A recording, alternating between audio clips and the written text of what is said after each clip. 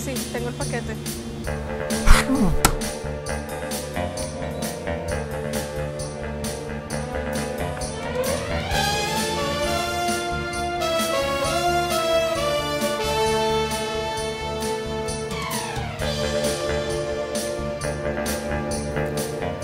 I've got a visual in here. Okay, I'm connecting you guys to the system.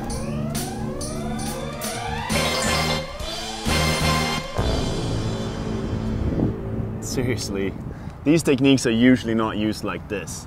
They're actually more commonly used by scientists to study animals. That's right. Animals are a lot like humans. If you want to study their behavior, you have to know what they're doing. But you can't see them all the time, and sometimes you don't want them to see you. So to get around this problem, we're turning to remote sensing techniques.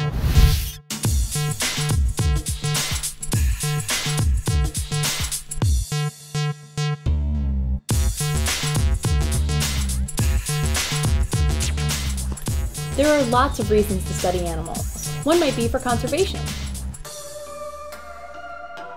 For instance, you might study the movement of fish to know where to set up protected zones. Also, some animals are vectors for pathogens. If we know their behavior, we'll know how to protect ourselves. Some animals give insight into human behavior. And animals interact with their environment. So it's important to understand how they do it. So that brings us to the rainforests of Panama. In the forest, many trees produce seeds that drop to the forest floor. These seeds are then dispersed by animals. In much of the US, squirrels help disperse seeds. In Panama, there's an animal that disperses seeds like a squirrel, but it's actually a relatively large rodent called an agouti. Alright, so if we want to know everything there is to know about agoutis, like when they eat, when they sleep, and when predators like to eat them, how would we do it?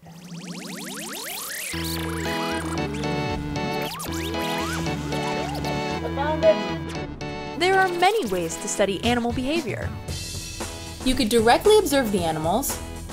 You could use remote video cameras. You could walk around with radio telemetry instruments. You could even use satellite tags. Or on this one special island, you could use a system called ARTS. It stands for Automated Radio Telemetry System. The main purpose of the project is to be able to monitor animal activity 24 hours a day, 7 days a week. Since there's so many individuals out there in the forest, we want to look interactions between individuals of the same species and individuals between different species. Well, the advantage is that you don't have to be actually out there in the forest to track the animals, so you can do it 24 hours a day. And for animals that are active at night, it's easy for you just to be there in the lab and just watch how the signal changes. It's kind of hard for you to go out in the forest in the middle of the night.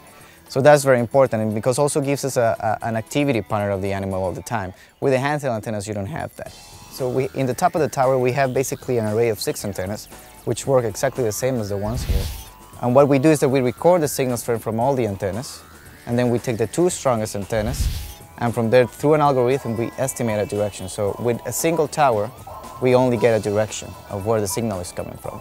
You need at least another tower in order to get another direction, and then you can triangulate.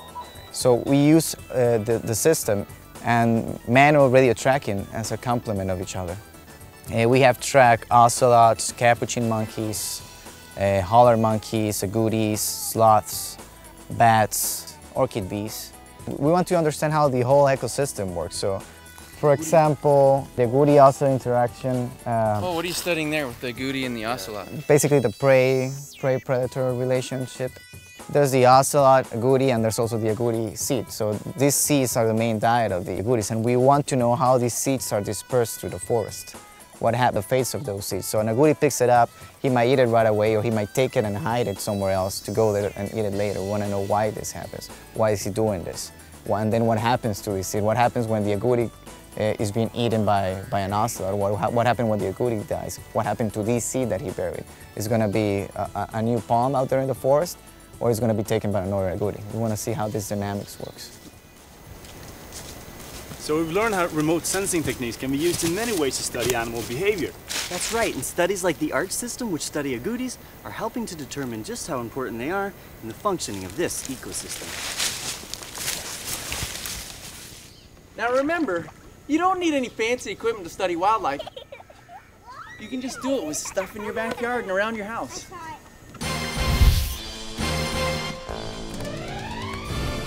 So until next time, we encourage you to never stop exploring your world.